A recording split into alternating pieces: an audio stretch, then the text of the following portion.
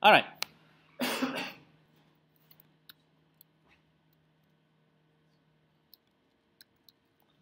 Okay, now I had this problem before.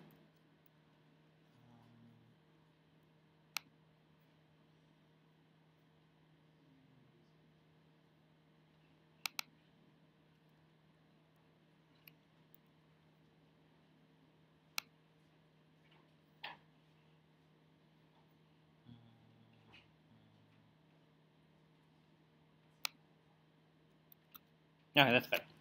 So I was at this conference on Java 1, which has been running now for 20 years, and that's where one learns what's new in Java, or what's fairly recent in Java anyway.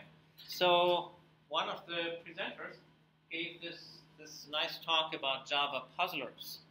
And so they have been going on for years, like 15 years ago or so. Two fellows started that, and every year they would give these puzzlers, and then they wrote a very nice book about that, that really everyone who thinks that they know Java should be getting. It's called Java Puzzlers. And so it has all sorts of interesting snippets of Java code, and you read through it, and you think you know Java, and it turns out that you don't. And so then they explain, what it is that you were missing, and so on. So I will be doing a couple of these, and so to gauge general knowledge and attendance, I'm going to do this on Piazza. So let me put in this clicker question. Well, you guys can read this on your own screen while I'm messing here with Piazza. How do I log in?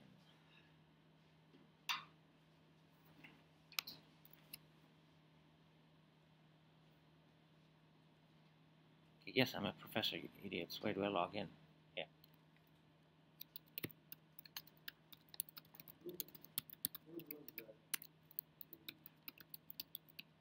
Or to get to the lecture page, you go to the general course page and then to today's lecture slides. Maybe you need to refresh because I only put it up like 20 minutes ago.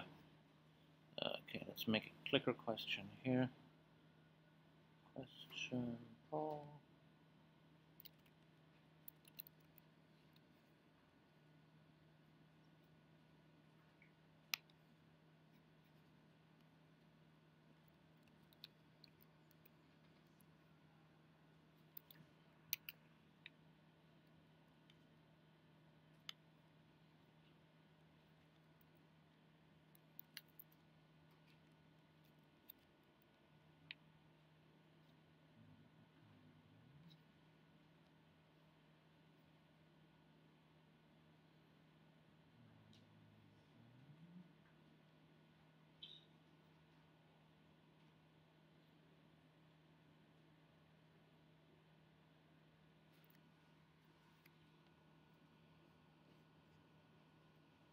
All right, so the question should be coming up. So you've read about these things in the book, I hope. We're having here the comparator interface. I'm having a class, some class that contains the static method, some alpha class. It takes an array of strings.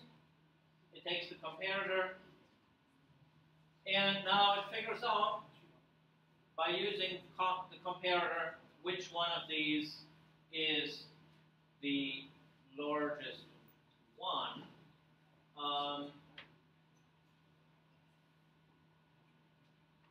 Now, actually, it doesn't do that. No, it doesn't. It doesn't. So it says, at the beginning, we'll just take the first one as the result, and then when we have a result, and we check, is it less than values I? And if that is so, then we say, well, we found a bigger one, and then we remember that bigger one. And so the advantage of the comparator was we can measure, in this case, strings, any way we want. We don't have to just compare them lexicographically. We can measure them by whatever criterion we like to measure them. That's the whole point of using the comparator here. So here we have an array of strings. And you can think about why I had to change the lamb into a zebra.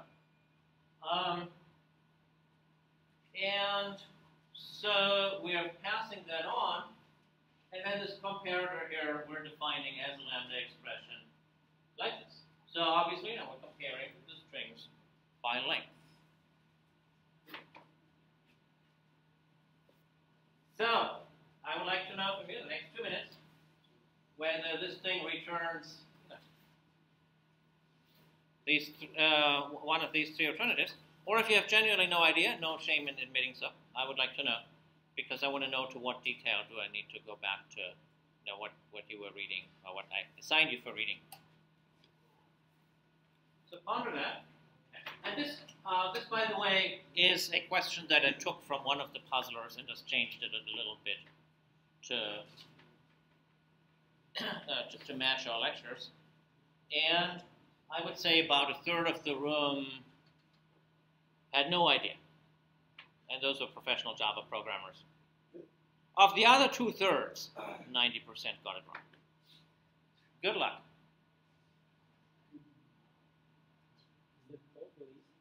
Huh? The what? Oh, it's the pull. It should be. Let me look on my side here with the app.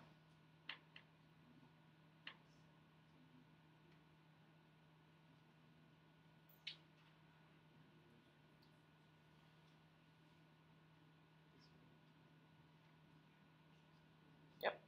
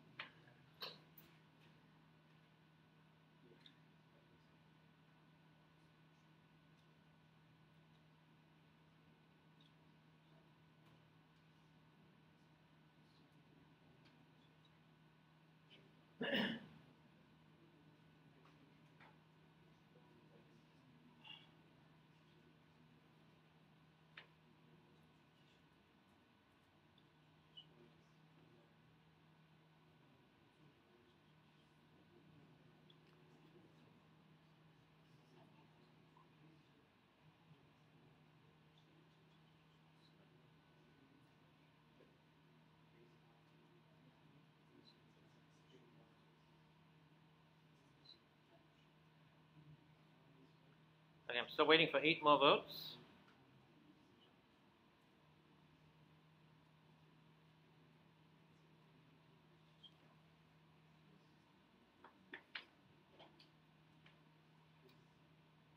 Okay, 5 more votes.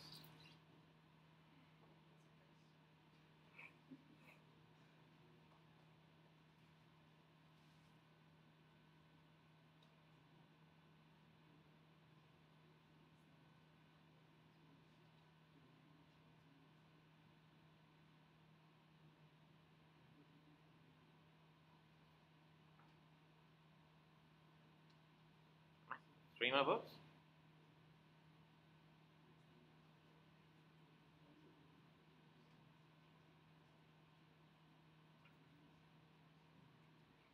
more?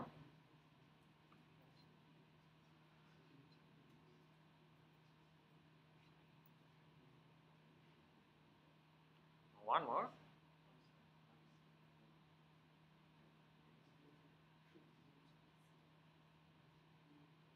Yeah. 1,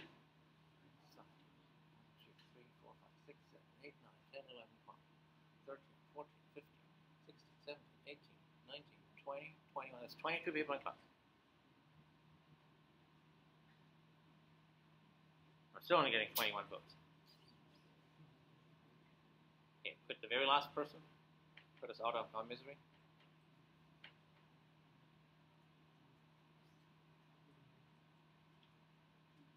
Apparently not. All right. So now the interesting thing here is that compared to that conference session that I was in, there's a much larger percentage of people who think that they know what they're doing, but unfortunately not a larger percentage of people who got the right answer. So hold this thought, because I was figuring this might happen, and I want to ask one more question before we go on. That's this one here. So just go to the slides and advance by one.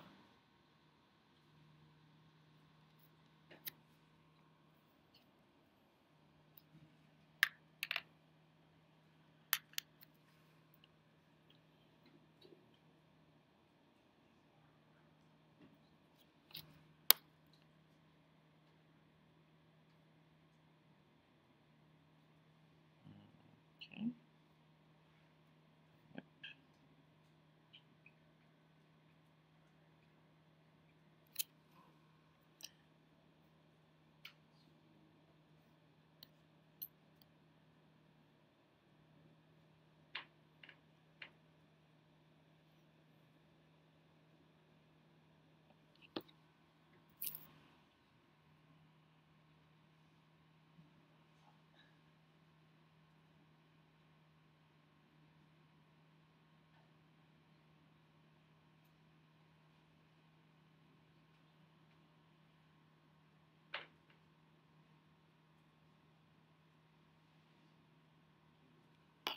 So here's same question, but you notice that we're passing in a null, where over here we had an honest to goodness lambda expression.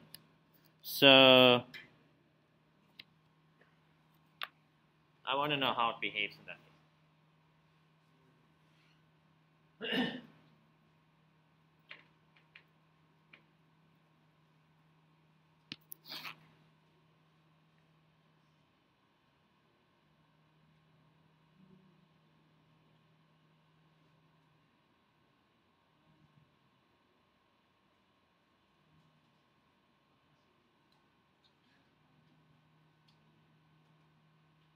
Yeah, feel free to ask your neighbor if you want a hint.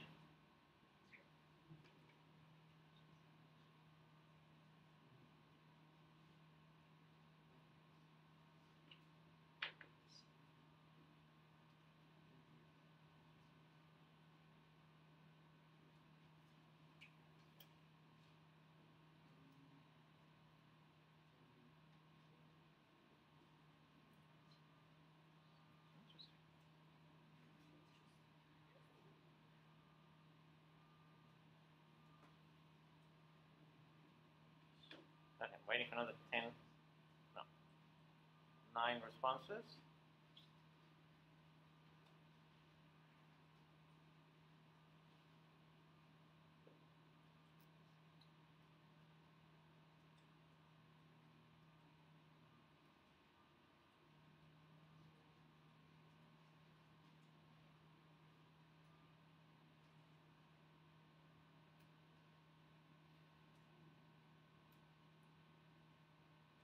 Another 8 responses. 6.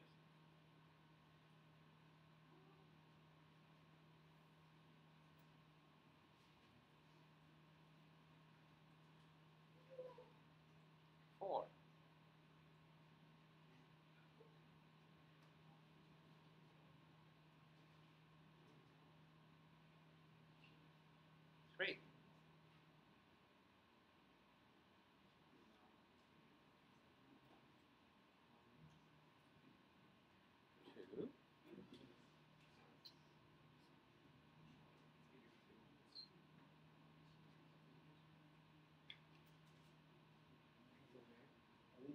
All right, so now I have 22 responses, and here they are.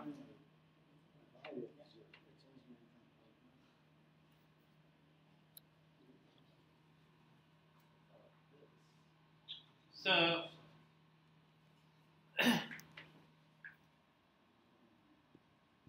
so the correct answer is neither the most nor the least popular one.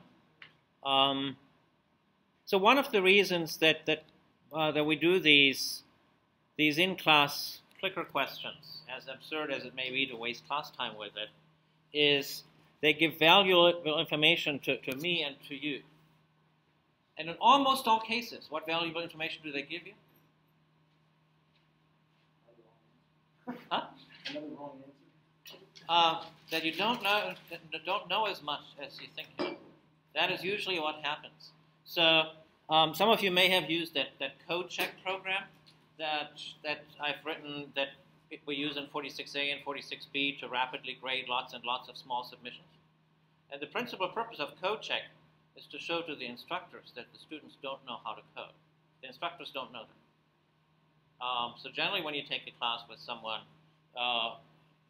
the instructors generally have this idea that the students know most of the things that are going on because the fellows in the front row, no matter what I say, they will nod sagely and smile. And so this gives you really an idea of what goes on. So, and I know this because this whole thing with the interfaces is abstract and it's complicated, and it is genuinely difficult to grasp it. And it's unfortunate that that's when I was out of town, so that I couldn't even try to explain this better in class. But what we're going to do is we're going to go through a couple of the key things and do some weird role playing. So that's, let me pull up the slides that I need for that. We're going to come back to that. And in fact, I'm going to give you a recipe on how to find out what the correct answers are so that it's not just mere guess. So somehow, this one is not updated because I'm slides for 4.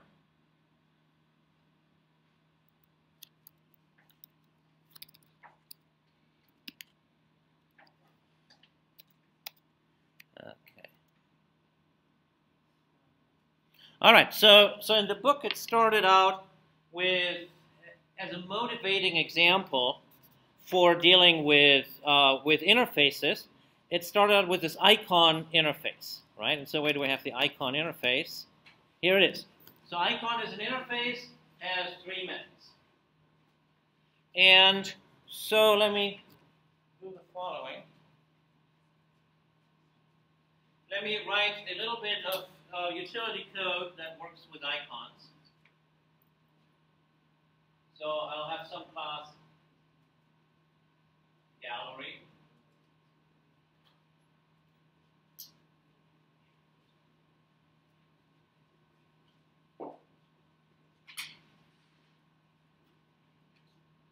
And I'll have a method draw that draws a bunch of icons.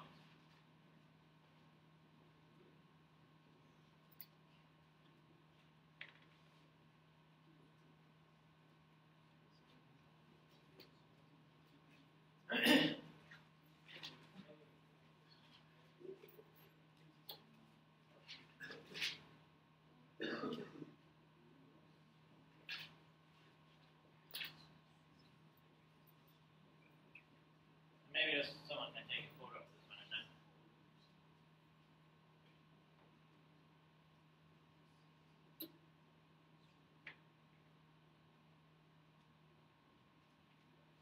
So we need a component. Let's say I have a component here. And we need graphics, and let's say I have graphics.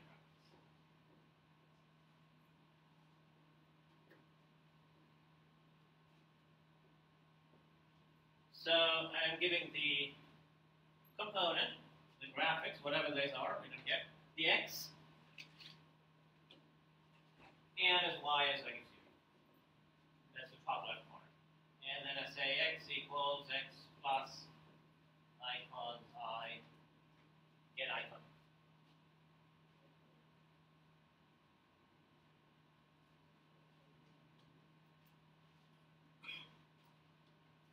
Okay? volunteers. Let me pick 2 volunteers.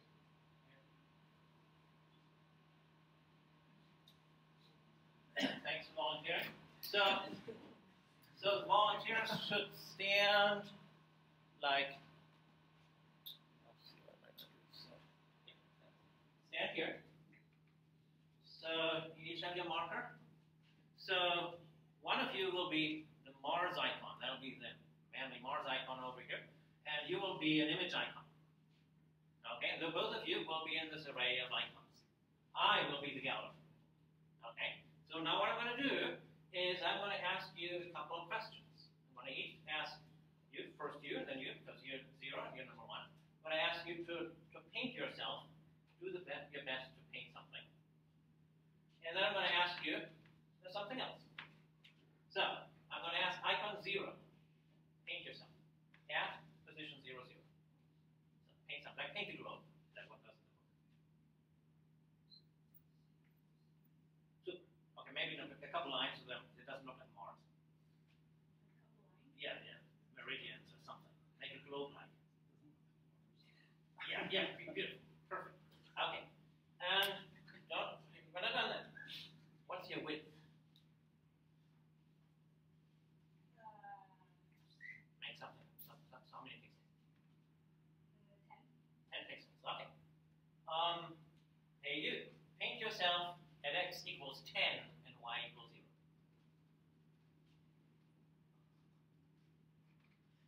Pixels. I mean, if this thing is 10 pixels, okay, then you would be like somewhere here. Oh. 10 globes away, 10 pixels. Okay?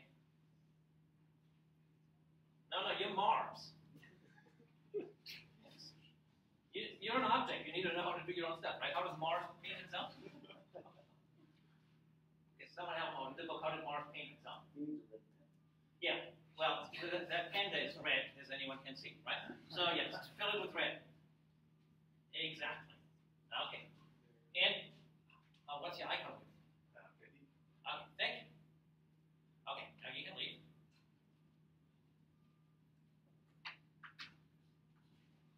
Now, the point that I want to make is when I, the gallery, asked these 2 icons what to do, did I know how they were going to do it? Well, actually, I did, right, because I had to correct them, but that was just a flaw in the presentation. But really, I don't have to know, right? Did I know, as the gallery, who of them was which kind of icon?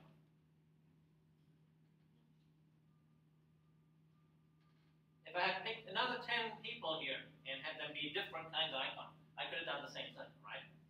I would just say, paint yourself, what's here? Paint yourself, what's here? Paint yourself, what's here?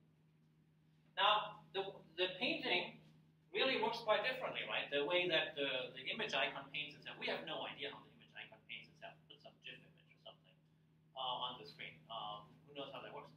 The Mars icon, it just draws a circle. But they're different. And so the key is that over here, we look at this piece of code here, it says paint icon. Which paint icon method is actually called?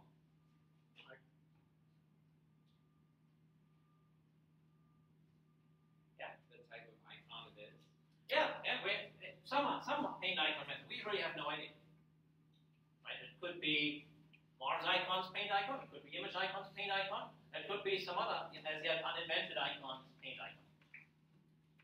So the fact that we have no idea, there's a technical term for this. Does anyone remember? Yeah, we have no idea in Greek. It's polymorphism. Okay, so whenever you get polymorphism is a technical term for we have no idea. Right? I mean, some method gets called. Of course, we have some idea. It belongs to an icon, but we don't really know exactly what it is. And so that is a key thing here to understand about interfaces. That you have that you have a way of calling a method without knowing what method that is. And it's super useful. Because what does my code here actually do? What does this draw thing do? Why am I calling paint icon? And why am I then calling get icon?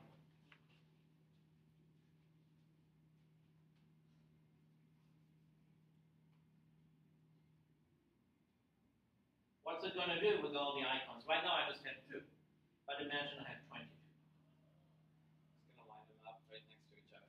Exactly, right? It's going to just make a little gallery, putting them one after another, a little strip of the icons. Without knowing what the icons are. I mean, it's pretty useful, right? A few lines of code and you can do something that's genuinely useful. So that is the whole point of using interfaces, that it allows someone to do useful stuff without knowing very much about how the internals are done. It's a key idea. It's a complicated idea because normally when people learn about interfaces, they think about it the wrong way, and they think about it the wrong way because it's always put there the wrong way.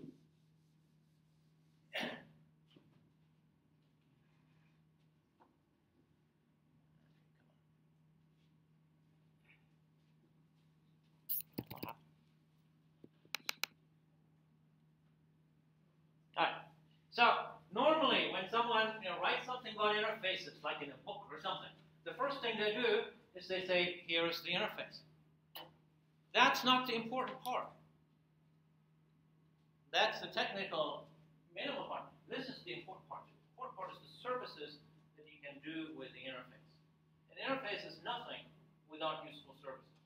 So when people come up with an interface, they always come the other way around. They have something that they want to do. Something that actually is interesting and useful, like arranging a bunch of icons horizontally and vertically. And then they say, well, what is the interface that we need to get that done? And so it's always useful when you see an interface to ask, where does it come from? Why is it there? What can one actually do with it? All right. So,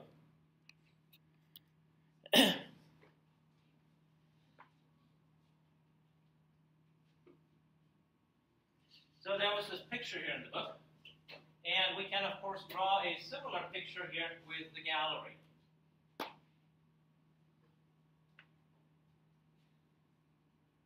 So let's have our next one here. Put the gallery in there.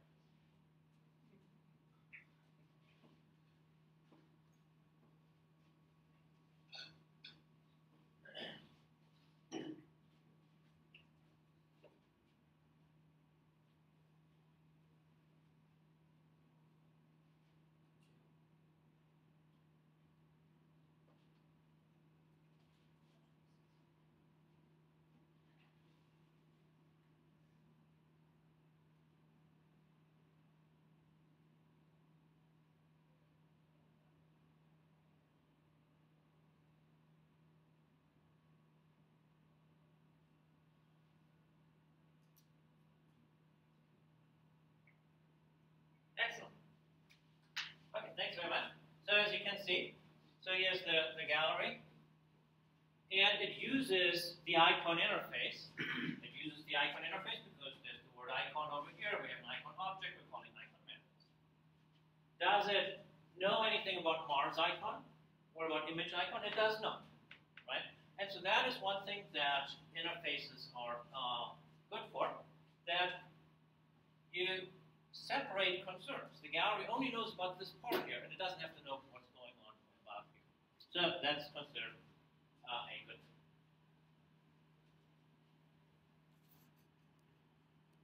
Polymorphism, we went through that. All right, on to comparable. So the comparable interface has a single method, namely compare to.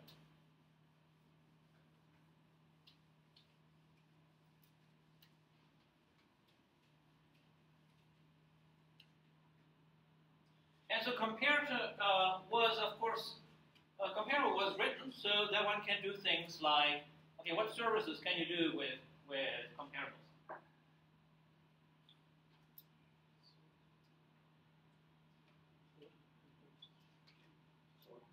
Sorting, right? That way you can sort arbitrary stuff.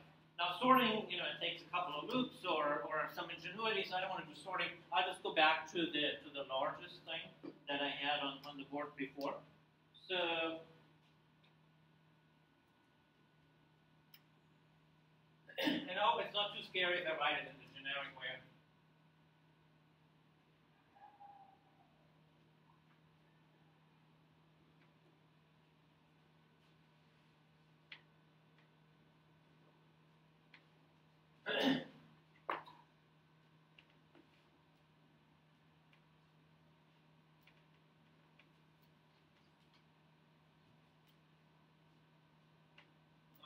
this case, I do need to know that t extends comparable t. Otherwise, it's not going to work. So I'm going to compute the largest of an array of comparable values. And the code was like this. It said, so t result equals 0 for I 0 I less than. I'm just copying the code from the slide.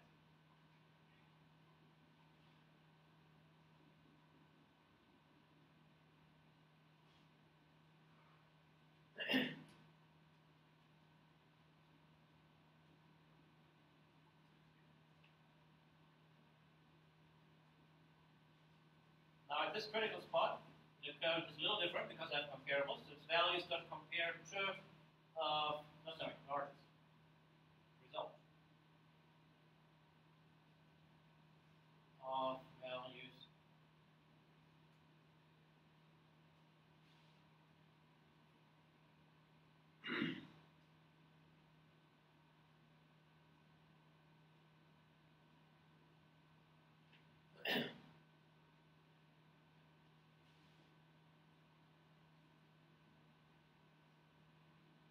Alright. So, now we're going to be using this with an array of some objects that implement comparable. See what we got here? Countries. Countries are great. So, I don't want the comparator yet. I want this comparable. And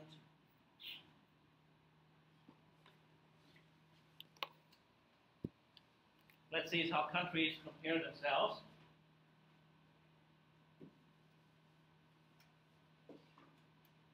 So over here, a country knows how to compare itself against another country by checking the area. Okay. So, looking for 2 volunteers. If you enjoy volunteering, oh, it's not specific. Yeah. 1, 2.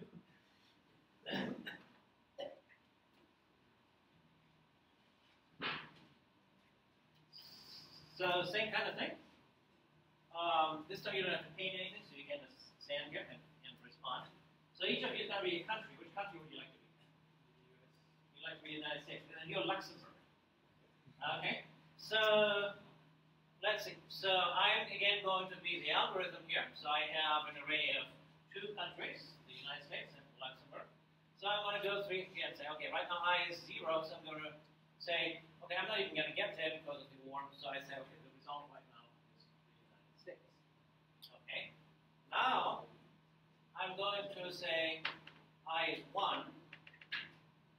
And so now I have to compute results that compare to values of 1.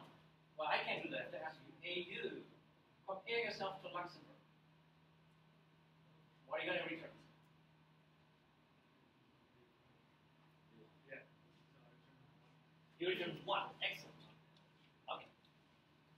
So you return about the greater 0. So the United States says, when I compare myself to Luxembourg, I'm bigger. Right? 1. Okay. Do we get to ask Luxembourg about anything? No, because we're done at the end of the array, and we have found the larger of the 2 countries.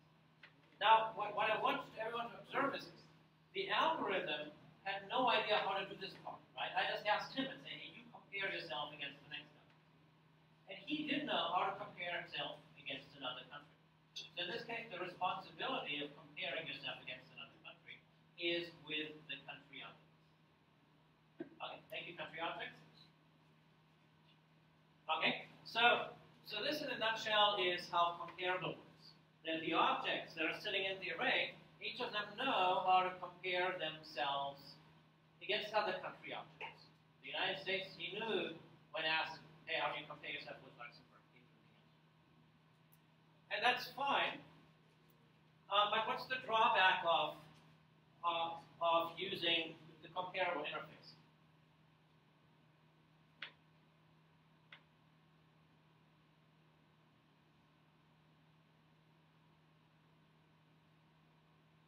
It's a very commonly implemented interface. You know, strings, for example, when comparable integer, file, path, probably all these classes. It only works one way. Let's say, for example, string. String implements comparator. So I have some list of strings.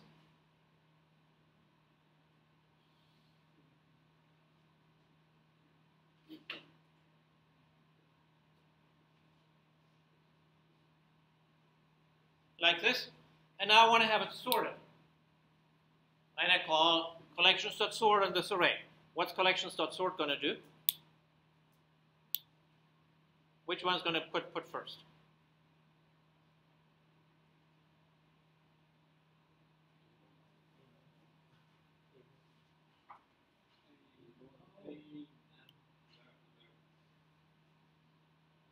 I would think America, right? Because collections.sort just sorts by the Unicode values, and uppercase A is much less than a lowercase a. It's in fact going to do America, Amy, Zulu, and then Abel. No one in their right mind would sort like that. In fact, there's no good reason ever to use that string sorting, except if you don't care about what the sort order is. If you just want some ordering, but you don't actually care what it is. Now that's not as uncommon as you might think. If you put a bunch of strings in a tree set, for example, you need some ordering. You need a total ordering, but you don't really care what it is, as long as there's one that's efficiently computable. So, but that means that you don't really normally use that. You're much more likely to use the comparators. And so, let's go to that. So now I'm going to munge this thing here to, instead of having T require that something is comparable, I'm going to make it work for any T and pass a comparator.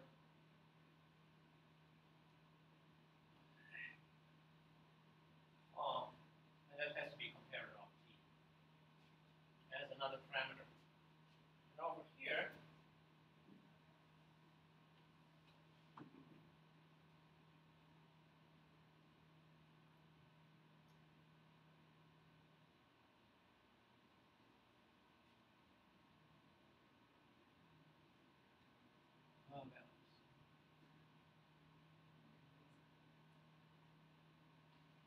I now call the comparator and pass them both. So let's quickly play through this. Who back with volunteering it? So the two of you and you.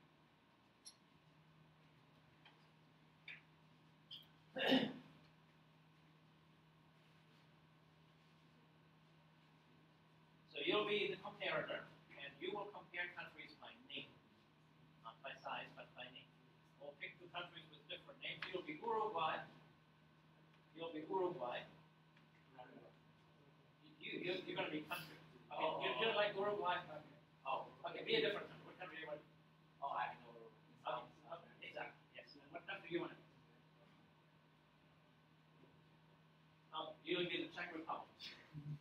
All right. So, if you're going to be the comparator, he's the Czech Republic.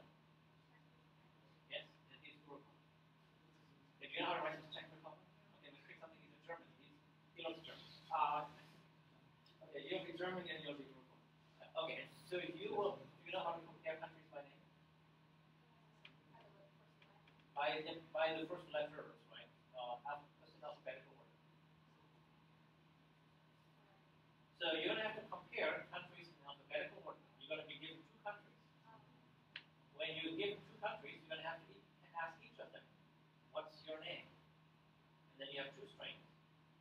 And then you compare those two strings in alphabetical order. Do you know what to return? Exactly. Okay, good. All right, so now I will go along here. So I is 0. Okay, so that means that, okay, results right now, that's Uruguay. Now I'm back in the loop with I equals 1. Now I have to execute this thing. So I'm going to ask you, compare this country and that country. No, you have to ask them something.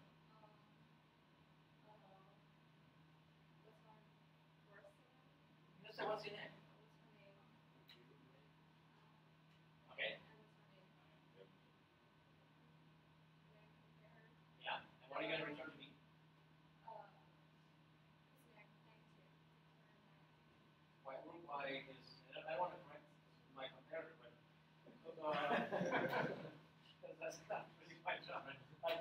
do I got this come after or before? Oh, you. Uruguay. Uruguay. Sorry. And Germany.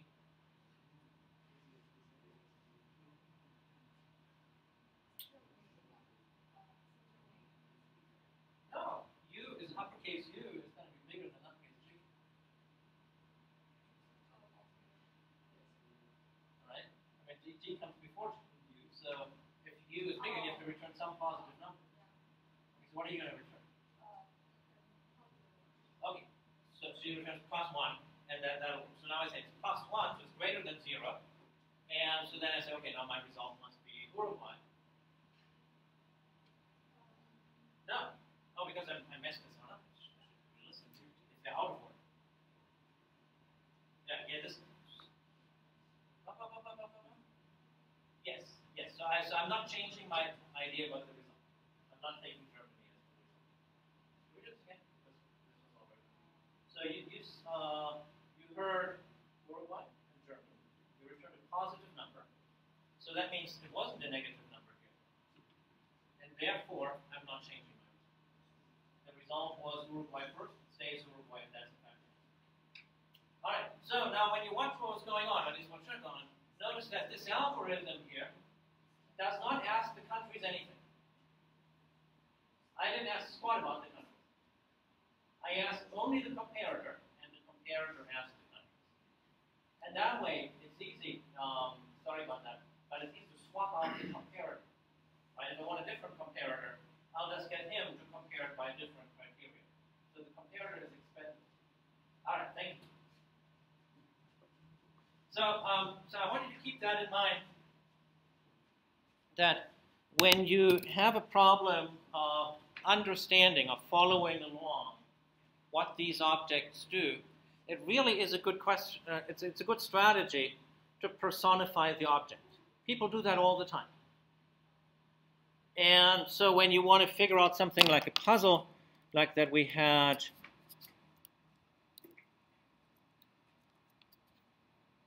here, let's get this.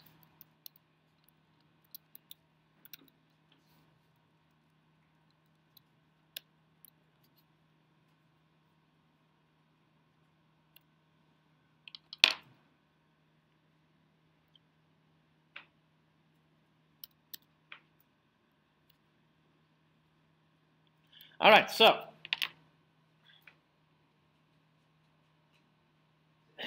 it's really basically the same algorithm, right? See the compare here. The only difference is here I didn't confuse anyone with the generic form, but I just put it in a string here. And by the way, you don't yet have to know how to write these generic things. We're going to come to that later in the course. But I hope it's when you read it, it's pretty clear as this thing takes a generic thing. So now let's see. Who wants to be the comparator?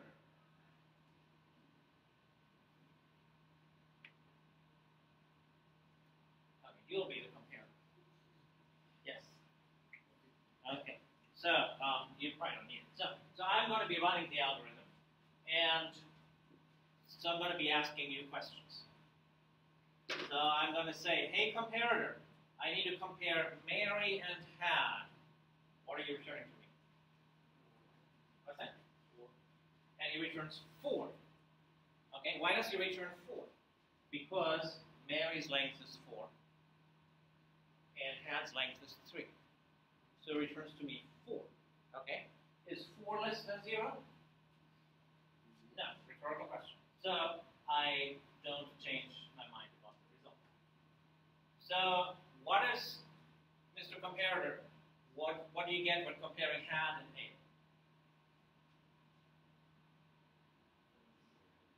Huh? I'm asking you. Oh, I see. But you're right. I shouldn't do that. I should ask you to compare Mary and A. Yeah. It's correcting me. Okay.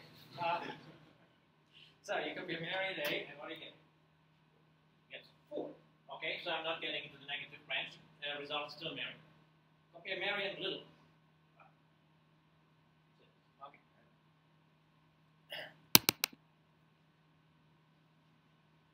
So 6 is still not less than 0. In fact, can this ever be less than 0? No, why not? Because the comparator here is not really very good. Thank you.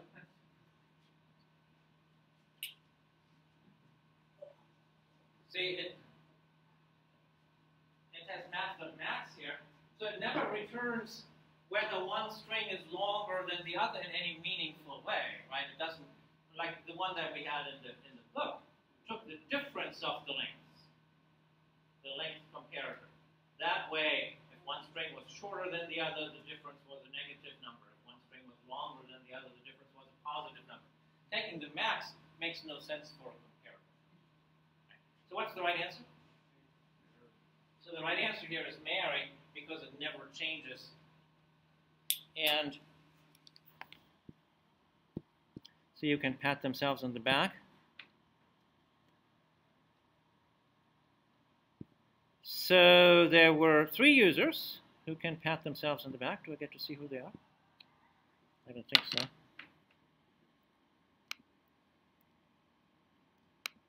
Oh, what a shame. All right, so I'll never know. But where those 3 are, if it wasn't by dumb luck, but by skill, then that was good. And so that was a good puzzle question, of course, because when people look at it in a conference where they kind of know what they're doing, they look at the big picture. They don't necessarily look at every last thing.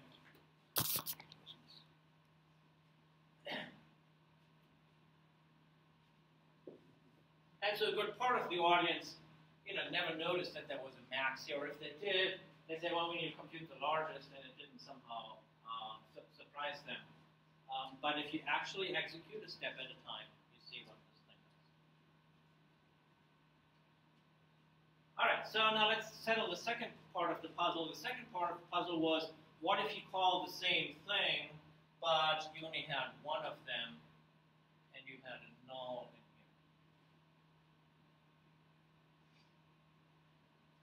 And I must confess, when I first saw that, I thought it doesn't compile.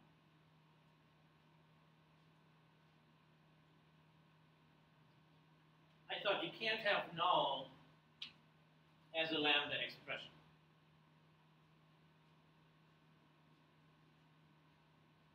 But then I realized and said, well, wait a minute. What does this function here, what does this method here expect? There's nothing that says it can expect a lambda expression, right? This thing doesn't say, give me a lambda expression. And in fact, that is weird about lambda expressions in Java. You can never say, give me a lambda expression. Lambda expressions do not exist as types that programmers can define. There's only one thing that you can do with a lambda expression. What is the one thing you can do with a lambda expression?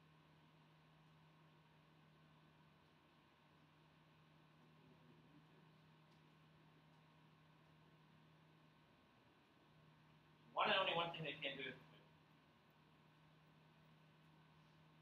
And they've been purposefully designed so that there's nothing else that you can do. So yeah, I have a lambda expression, the original. I forget the null for a minute again.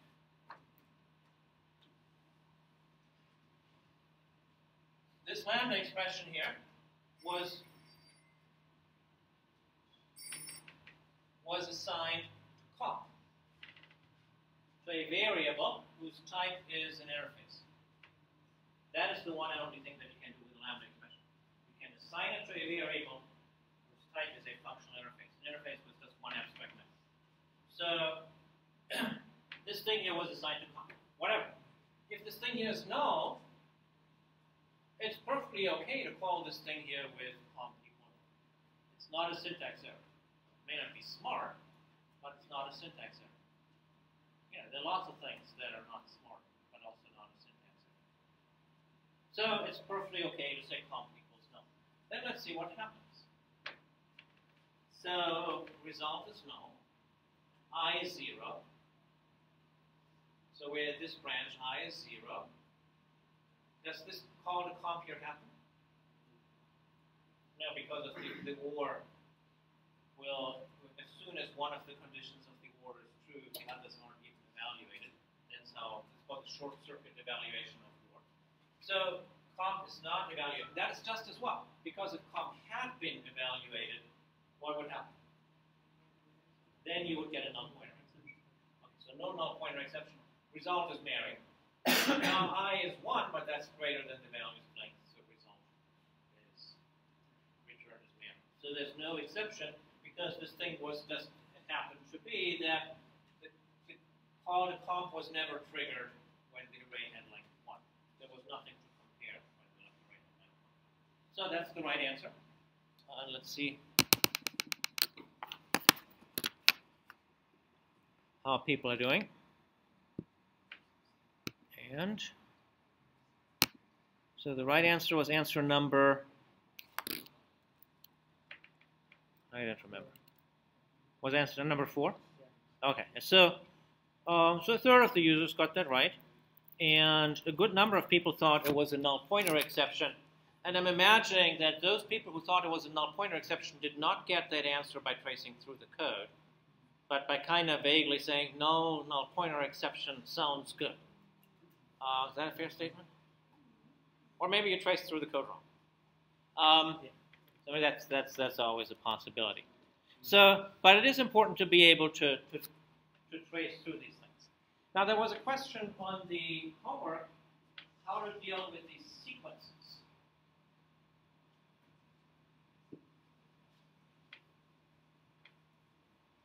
And I think the one that baffled people more than anything was the filter.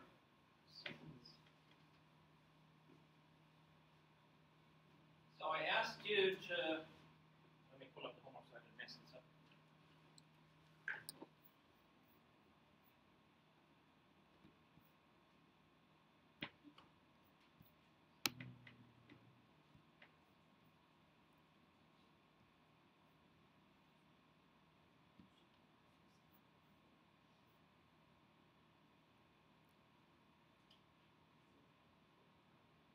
No, this really misaligned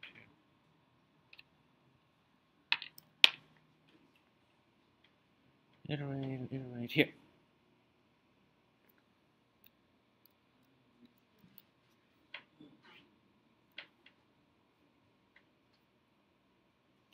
Yeah, filter.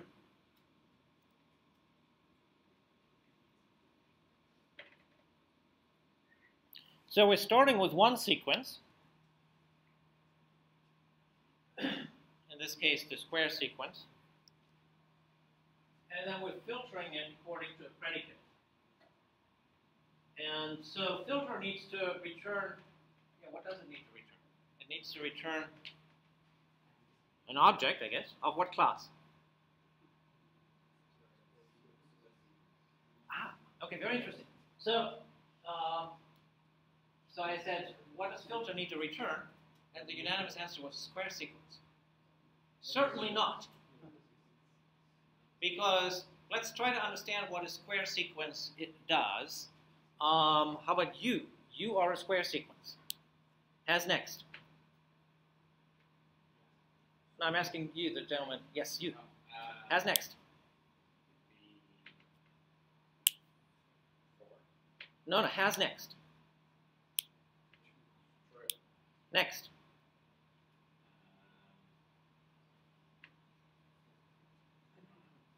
Okay, who knew? You knew. Okay, we'll try with you. Okay, so next. Has next. No, has next. Has next is the Boolean, right? Okay, so has next is true. Okay, next. Has next. Has next. True, yeah. And calling has next twice in a row really doesn't have a good effect, right? It gives you the same answer. Again, so calling has next more than once is the same as just calling once. Okay, but next was 4. Next. Next.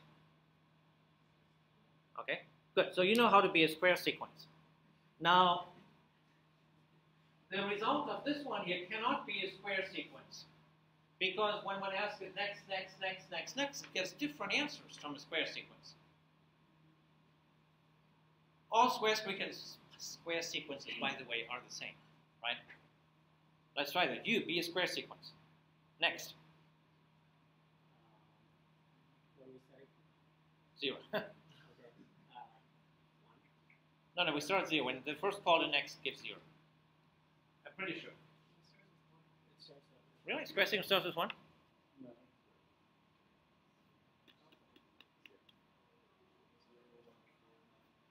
I am pretty sure it started with 0 because they're here. Okay, let's try this again. So I'll construct you anew. Next. One. What? Okay, you just freshly constructed. Okay. Next. 0. Next. Next. 4. Next. Yeah. Notice that all square sequence, if I construct another one, they all act the same way. Okay. Okay? Every square sequence out there will say, when called next, will say 0, 1, 4, 9, 16, 25. You know, maybe one could have done a smarter class, like an nth power sequence or something, but we didn't. All square sequences are the same. Now, where's the thing with filter? So here we're having a square sequence, and now we're asking the square sequence to filter itself. And the question was, and remains, what does it return? It returns an object of some class, and someone said that class is square sequence. But that can't be, because when we ask whatever this object is, okay, let's give it a name other than what's right there. So we're having square sequence.filter, and it's an object. Give it a name. How about Fred? Fred is always a good name because it's not judgmental. Right? You don't really know what Fred does, so you have to think about it. All right. Now I'm going to ask Fred next. And that's what we're going to play right now. Who always wanted to be Fred? Okay. You get to be Fred. And who was our expert square sequence here? We had someone who practiced that already. So come up front. Okay. You were the cracked square sequence. Okay. So now I'm going to ask Fred next. So now what do you have to do to answer next? Exactly. What are you going to ask? Because you don't really know him. Huh? Okay, good. Okay. What do you say? Okay, now what are you going to do with that information? Are you going to tell me 0? Okay, the trick is you have to be careful in this example here that there's a filter that you also know. The filter is, well, maybe since you don't know what the filter is, we need someone to play the filter. You look like you always enjoyed being a filter. Okay, stand there. Because that actually does make it motor. So you have, Fred has just gotten the 0. Now ask the filter what he thinks of 0. No, you have to say. Okay, that's correct. Okay, because the filter checks whether something is odd, and so he doesn't like 0. Now what do you do? Yeah, go ahead.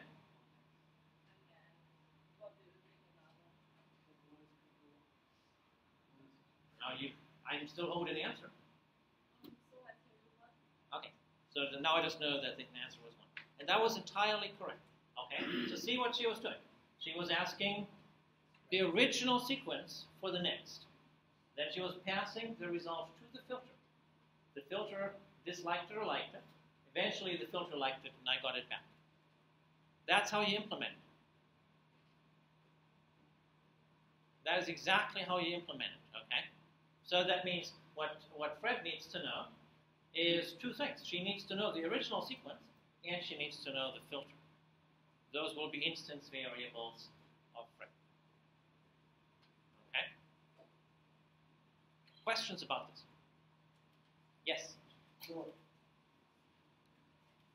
I was stuck on that one. And after a couple of student comments, I figured it out. But there's this one case where if you have a fixed size sequence, like a finite sequence, what do you do when you get to the end? Okay, all right. I lied a little bit in saying it's really easy, right? What I said is, Fred just asks the sequence next, next, next, next, next, and eventually the filter approves and the answer comes up. And that would work, except what if there is no next? And in that case, of course, it would be nice if she could have just said, there is no next, but that's not a valid answer, right? So what it really means is you're going to have to think, how are you going to implement has next? Because what she can do, so let's try this out. You're not a square sequence anymore. You're just a sequence of the numbers 1, 2, 3. Okay? And so let's try this. I'll say next. So you're going to ask him.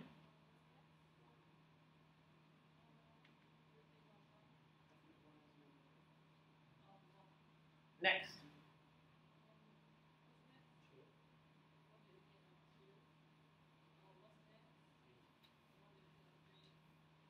Next. You say, ah! So at this point, you throw an exception, right? Okay, what do you do? No, he already said that. He threw an exception. Now what do you do? Or you can throw an exception. That's perfectly fine, because the precondition of next is that has next is true. Okay, it's not fair for me to ask for next if has next is false. In that case, I deserve what I get, and if you throw a tantrum, that's life. So that really means that it's a little bit trickier, and you have to figure out how to deal with has next. So, and the problem with has next is that has next gets dangerously close to consuming the next value. That's always true with these iteration things, and that's something that I do want you to figure out.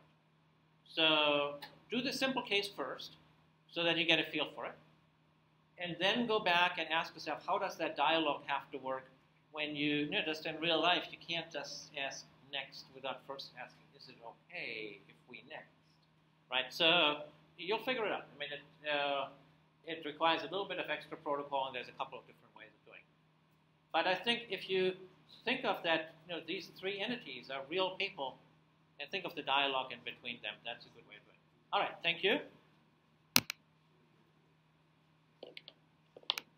So now that you've seen this dialogue for real, maybe it makes the sequence diagrams a little bit more real.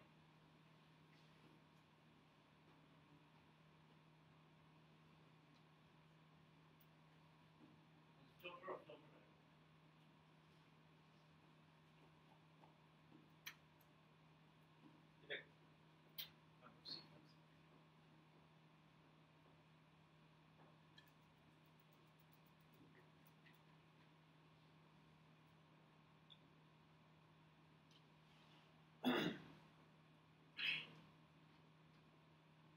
So we're having an incoming call to next.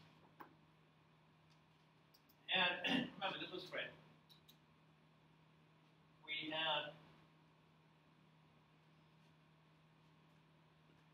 a call to him here that was also a call to next.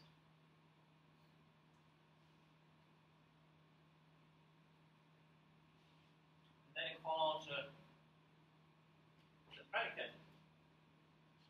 Does anyone know what the name of this method was? Yes.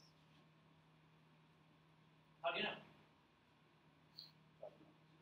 Okay, so you looked up the Java doc for predicate, and there it said that well, actually, let's do that real quick.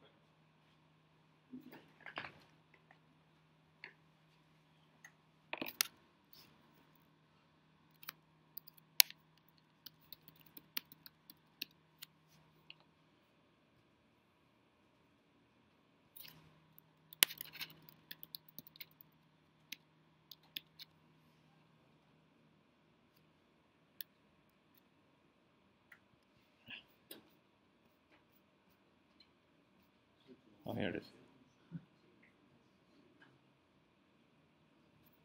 Yeah, that's a lot of predicates. Yeah, Java util function. There's more than one method.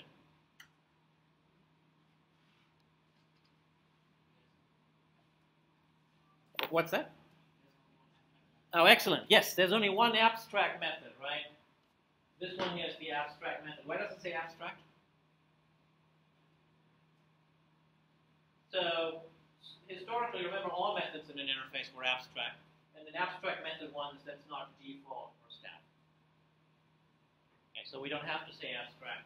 They don't say abstract so as not to contribute to the global pixel shortage.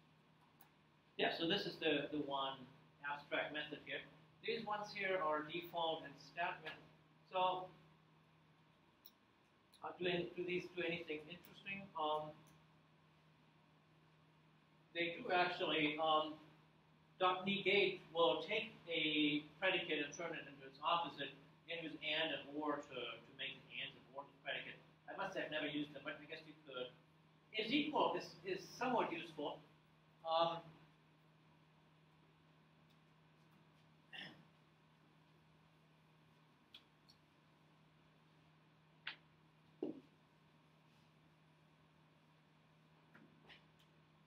Let's say I have a list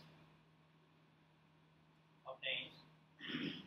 Let's say it's a list of strings, friends, say.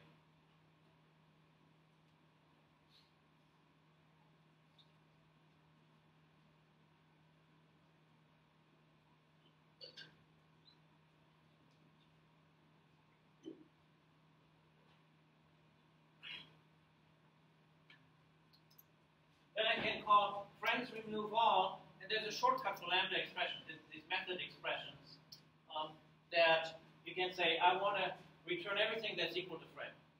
And then you can write it like that. So that's a weird use case that that explains why they stuck that static method in. All right, so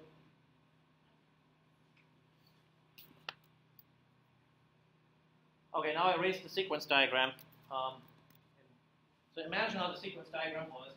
You can still see the outlines of it. So the sequence diagram, if you think about it, it captures kind of the same thing as the three people who were standing here and who were talking to each other, except it leaves a record of that. And so I know from experience, when people first draw sequence diagrams, they think it's a stupid exercise because it's boring with simple cases. But when you have these more complicated cases, it can be a good idea to do that. So if you get baffled by what you're trying to do, you might say that's a good time to do a sequence diagram. All right, other questions about the homework?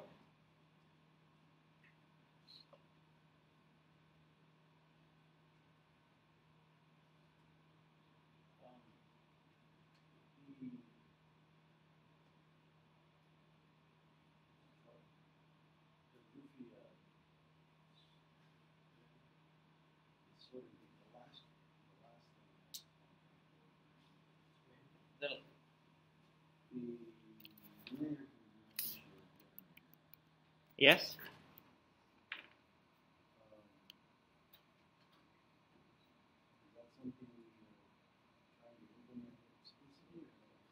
No. So the linear congruential generator is just some formula on how you can get the next random number from the previous random number. I just put that in there so as a general piece of trivia on how random number generators work. They really do work like that. And so it's just an application of iterate. You should be able to in a one-liner, it's trivial. I mean, it really is. You just get past the math and it's some equation for how to get the next number. And you just make that into a function that you pass to iterate. And that's all. Yes?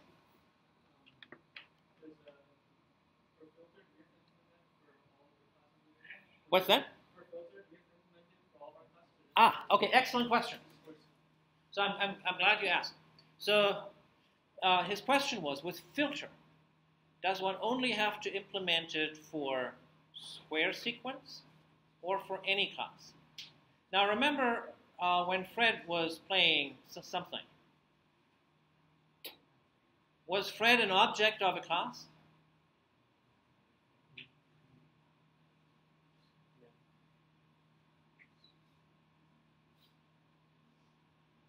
I guess she was in a way. So from there, because you can see that she was, because it's not a static method, right? Filter is called on an instance. So in that regard, the implementation wasn't quite fair. But really, the answer is that this should be a default method of number sequence.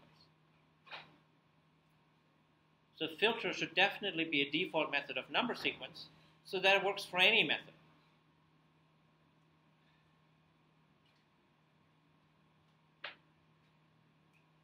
Oh, I'm not saying this is one issue.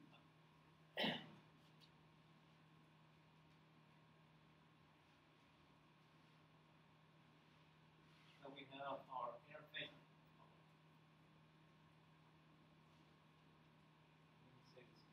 Hopefully clearer.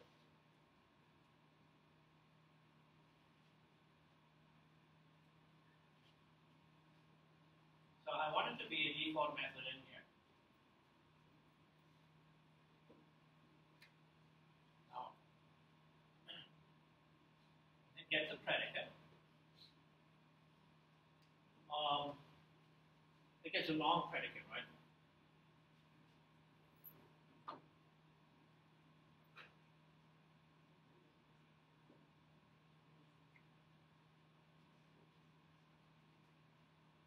And that way,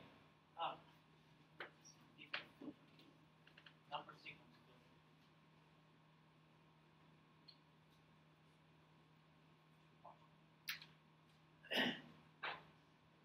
And that way you can apply it like you did here on a square sequence, or you can apply it to any other sequence.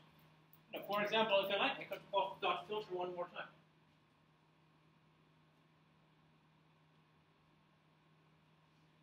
So I can apply it to any sequence that I want.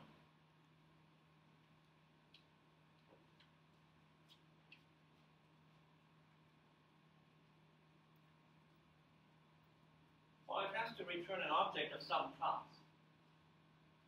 Of what class?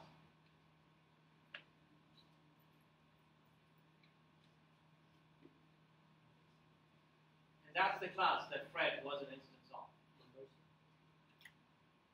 Number sequence is not a class.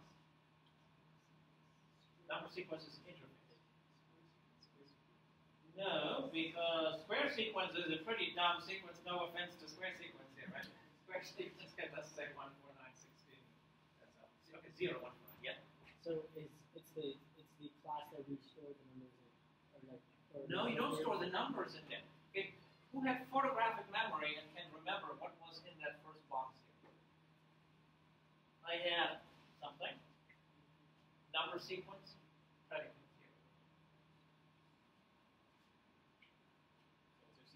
Yes, I had said filtered sequence, okay? That is a class that you need to produce.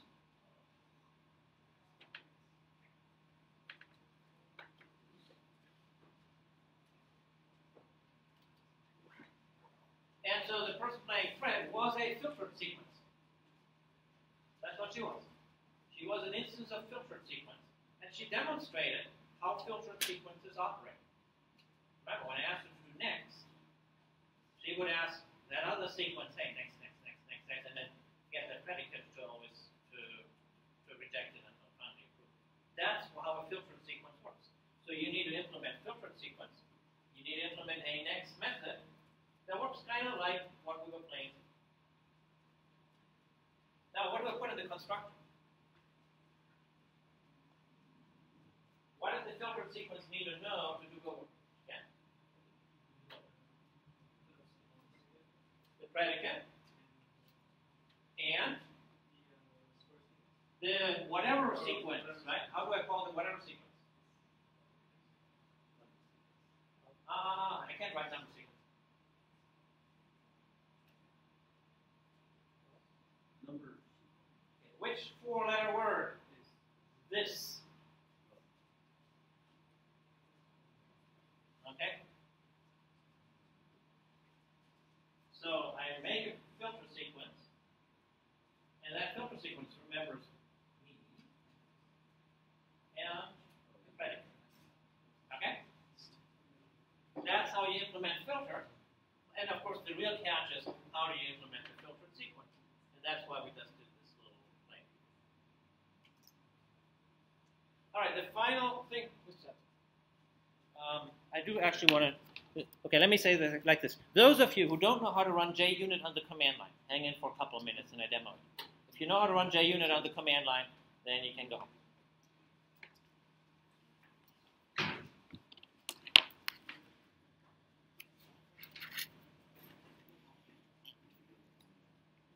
All right, so let me just demo this.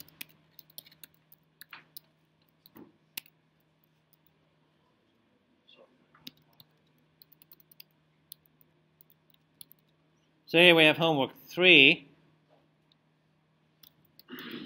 And so I have to figure out where my JUnit is. I don't actually remember.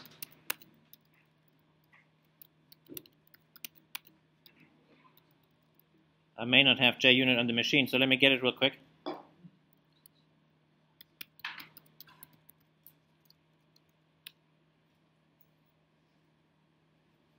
Oh, now we have JUnit 5. Oh, dear.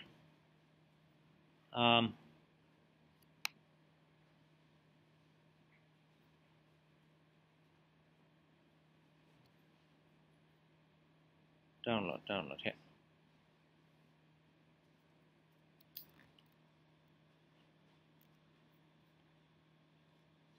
Okay, so there's 2 jars that I need.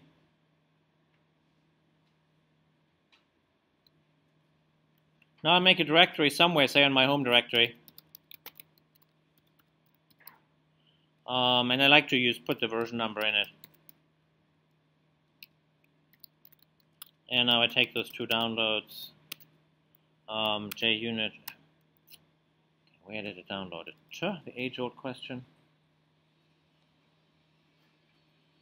Oh, come on. Just give me the file.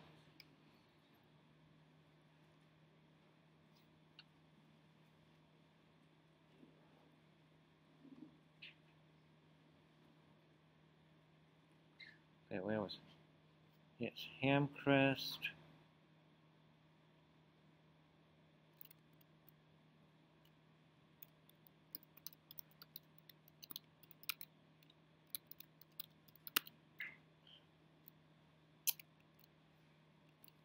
Sorry about that.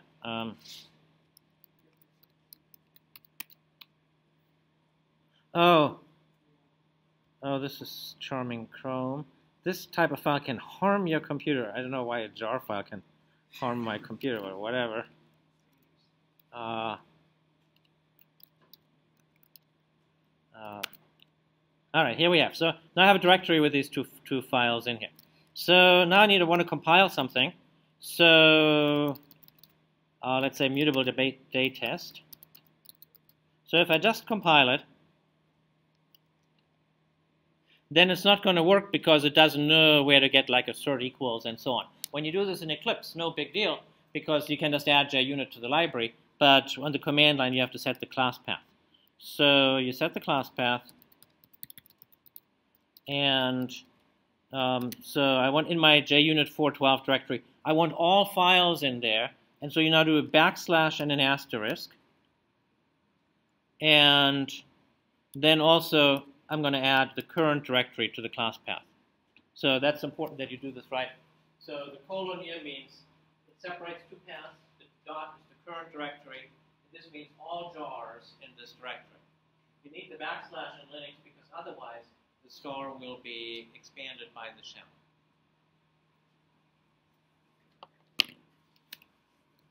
And now it compiled fine. Now when I run it, I still need the same class path. So I'm first going to do it wrong because it's an easy mistake to make. So let me just run it. But that doesn't work because mutable test doesn't have a main. Mutable test, if you remember, just has a bunch of tests. So I need to have some class that has the main method in it that knows how to load the test case. And that class has some name that I can never remember.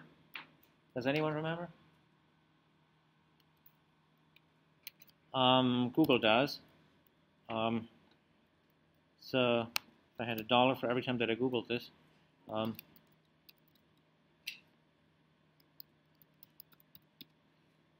it is JUnit command line, and I'm not the first one who asked that question, how to run test cases from the command line. So, and here it is. So it's org.junit.runner.junit core. They really could have given this a better name. With better, I mean one that I can remember. So, and then it runs the tests. It's not as pretty as the one inside Eclipse because it doesn't give you a green bar, but it's good enough to run it in a script. Okay, so double check that. That's a good thing to do. That you know how to do that. You don't strictly need to do it for tomorrow, but you should know how to do it. All right, I will see you on Thursday. Good luck with the homework tonight.